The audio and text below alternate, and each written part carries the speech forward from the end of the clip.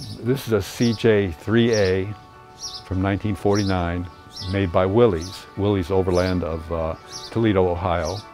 With a ride like this, it's easy to assume that's the sole reason Rich Margate for years has turned heads around the city of Dearborn. This is a small 4-cylinder. But the family heirloom on wheels that Rich so lovingly restored. He was my favorite uncle, and he had this on his property. When I was 5 years old, I remember this. Was really just the chariot to the main attraction. Are we gonna go for a roll? Go for a ride? All right, here we go. And that would be Alaskan Malamute duo Cheyenne and Yukon. I'm not such a celebrity. I just ride their coattails. You know, everybody wants to see the dogs. When we caught up with them in the spring, we didn't realize it would be one of their last adventures as a trio. Yukon would pass away just a few short weeks later. With the wind in their hair and Rich at the helm, littermates Cheyenne and Yukon seemed to relish their daily cruises around town. Well, I put them in right away as babies. They never wanted to jump out in 11 years.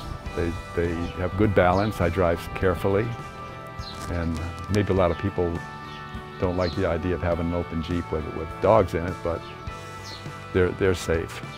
And people took notice.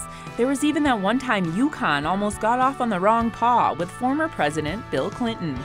He didn't extend his arm, and he went right up to almost to hug Yukon. But when I looked at my pictures, I saw Yukon's eyes getting ready to snap. He was actually getting ready to snap and give President Clinton a fat lip. Luckily, the crisis was averted, and Rich got the dogs tags to encourage people to ask before they pet. But before Cheyenne and Yukon, there was Wooly, the OG of Rich's Alaskan Malamutes to ride in the classic Willys Jeep. In fact, Rich has had quite a few dogs over the years, rescuing his first Alaskan Malamute, Jason, while he was on patrol working for the Dearborn Police Department.